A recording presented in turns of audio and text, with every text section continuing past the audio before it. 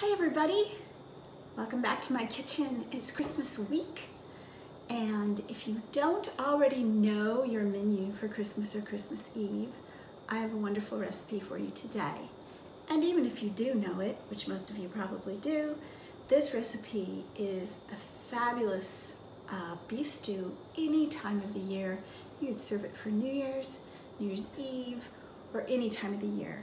And it's perfect for a big gathering because it makes a lot.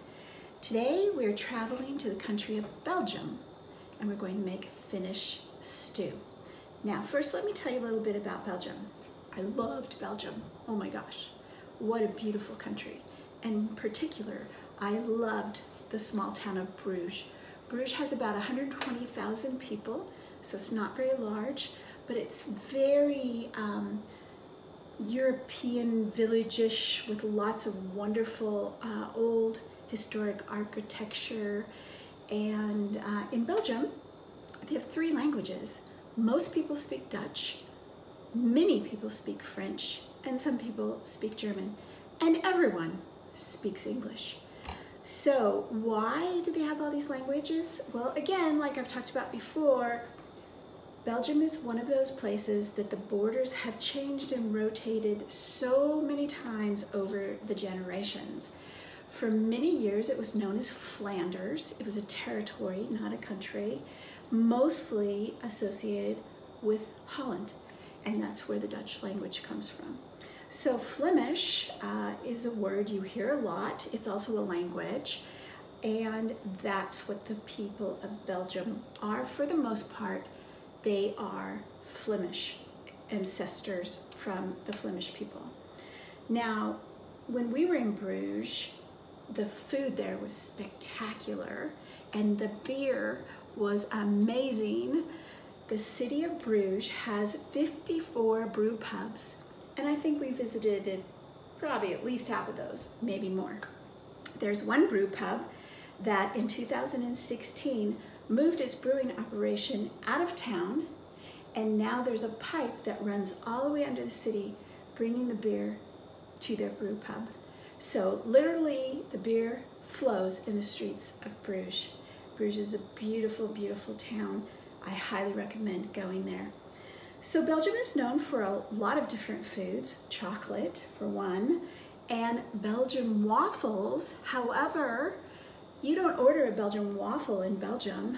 That's kind of an American thing. They do have waffles in Belgium, but they don't call them Belgian waffles, and they don't eat them for breakfast.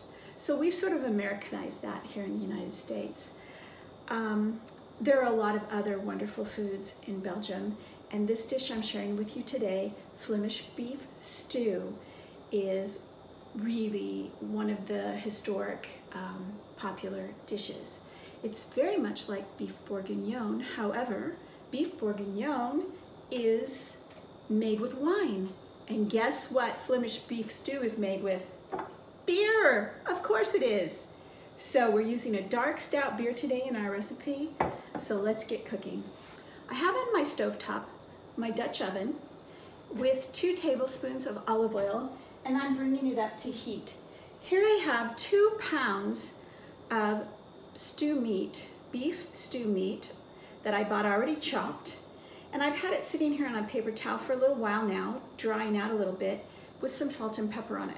I'm now going to place this in batches into my oil. I don't want to crowd it. I want it to cook with lots of room, so I'm going to get started with that. Here we go. So our stewed beef, I have the second batch in here now. And the reason you want to use a Dutch oven is this is going to go into the oven after it's on the stovetop. So if you don't have a Dutch oven, it's important that you use a pan that can go from stove to oven. So I browned my meat and I've put it on a plate because you don't want to lose all those wonderful juices. Those are going to go back into the pot. But right now, I've got all my beef nice and brown. I have 6 pieces of bacon. I have thick cut bacon, which I love.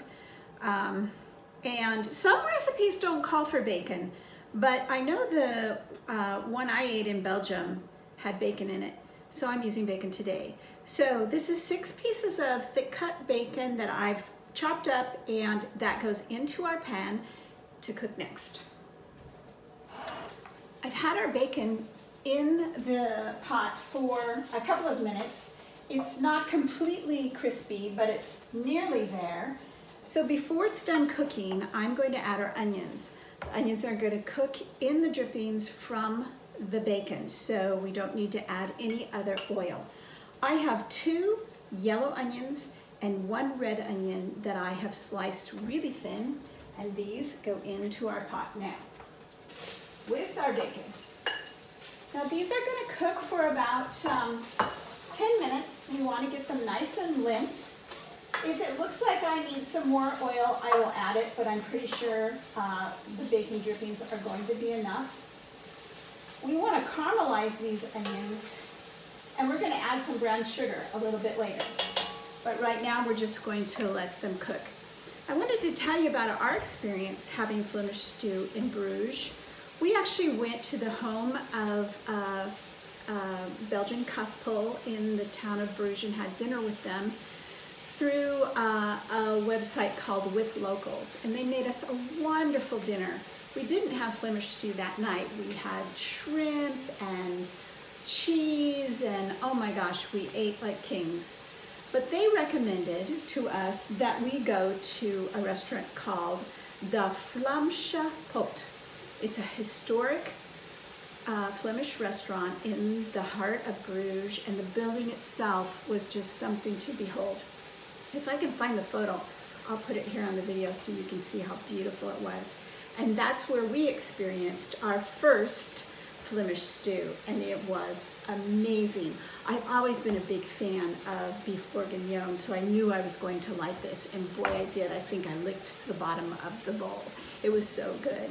So that's one thing about this kind of dish, is it's just so comforting and hearty and perfect for winter. Even though we were in Bruges in the summertime, it still was spectacular. So that was how I was introduced to Flemish stew.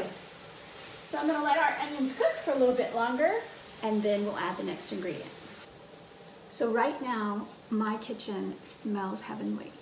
The bacon and the onions together, oh, fantastic. So the onions are nice and soft, and I'm now going to add to them 2 tablespoons of brown sugar. And I'm going to let that cook for just a minute.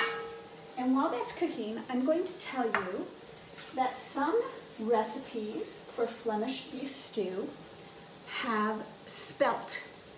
What is spelt? Spelt is a grain very similar to wheat, sometimes interchanged with farro, although they're not exactly the same thing, but they're very close. The Flemish beef stew I've had 2 different versions. Neither one of them had spelt in them that I know of. And I kind of think perhaps it's an additive from the old days to stretch it, to make it go further. But if you like that, it adds a nice little chewy texture. Add it. Farro or spelt, whichever you can get in your grocery store, and you want to cook it ahead. And it's the kind of thing you want to cook the day before, and then you'll add it at the very end after you're all done with the cooking process. But I'm not using that today. Now we are adding 2 tablespoons of flour. We're going to thicken it up a little bit, but we don't want the flour to burn, but you also want it to cook enough so you get rid of that raw flour taste. So we have to be really careful here. That's going to add just a little bit of thickening, and now we're going to get ready to add our wet ingredients and our herbs.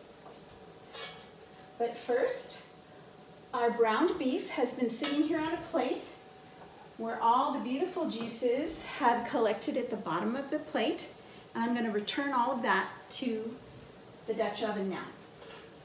I have my oven preheated to 325 degrees, and now we're going to add 1.5 cups of beef broth.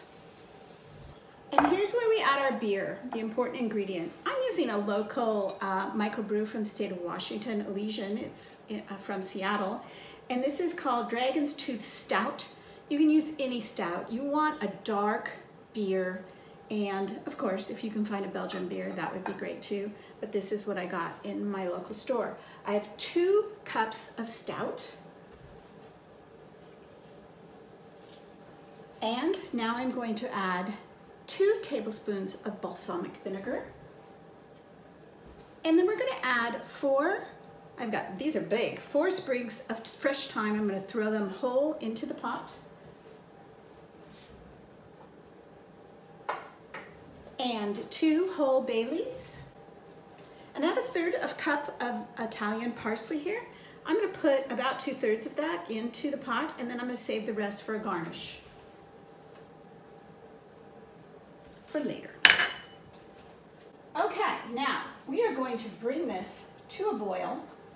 Then we're going to cover it and put it in the oven for 2 hours. So then I'll come back and show you what it looks like when we take it out of the oven.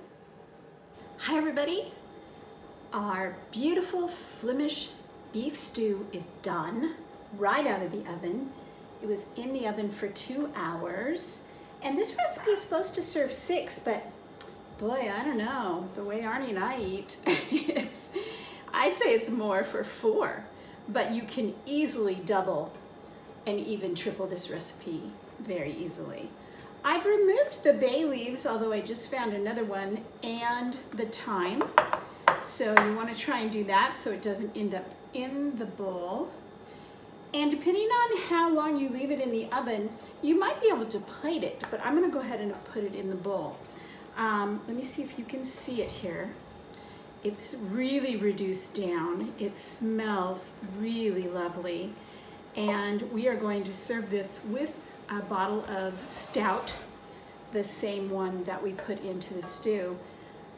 I have what I call French potatoes. So this is normally very often served with Belgian fries or mashed potatoes. These are just fried potatoes that I learned to make from a friend of mine who lives in France. So we have these often, and some green beans. So let me dish this up, and we're gonna get to eating here. The color is just amazing. I don't know if that's possibly because we have 1 red onion in here, and then we have white onions. I'm kind of making a mess. Smells really good. I'll bring it over so you can see it. And there it is, our beautiful Flemish beef stew. It looks like it's been cooked in red wine, but it hasn't. And let's do our other bowl. And so it's a great recipe for entertaining a beautiful winter stew. Give this recipe a try. And have a wonderful Christmas, my friends. We'll see you next Tuesday. Bye.